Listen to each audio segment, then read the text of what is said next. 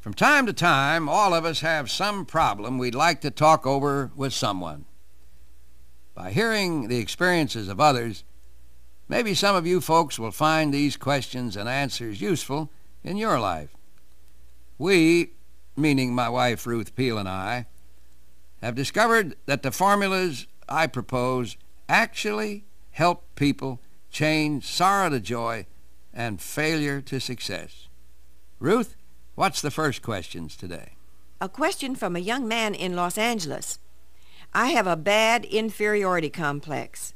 How can I overcome it? Well, I like your question because I had one of those things myself. And moreover, a lot of people have it. The first thing to do is to learn the source of your feeling of inadequacy.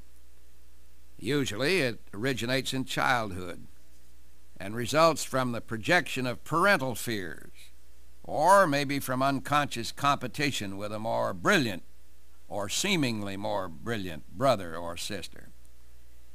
Competent counseling can usually locate this cause, and then the self-knowledge that you gain will stimulate a cure. Then, in a moment of dynamic decision, reslant your mind to a picture of yourself as having overcome your inferiority. Then start applying the powerful and creative force of faith in yourself. Believe in yourself. That's what you've got to do. Here's a letter from a troubled listener in the Midwest. How does one go about ending an affair with a married man when he won't hear of it? Dr. Peale, I have lost my self-respect and have no peace of mind and am always afraid. I don't want to be bad. Please help me, Dr. Peale. Well, of course, the way to stop doing something that you know to be bad is to want to stop enough to do it.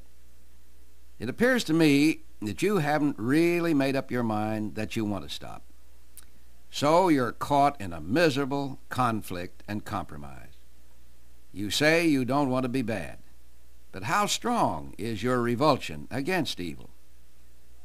When you develop a desire for goodness that is stronger than your weakness, you will then have sufficient moral force to tell the man you are through and mean it. It could be that you have some emotional illness.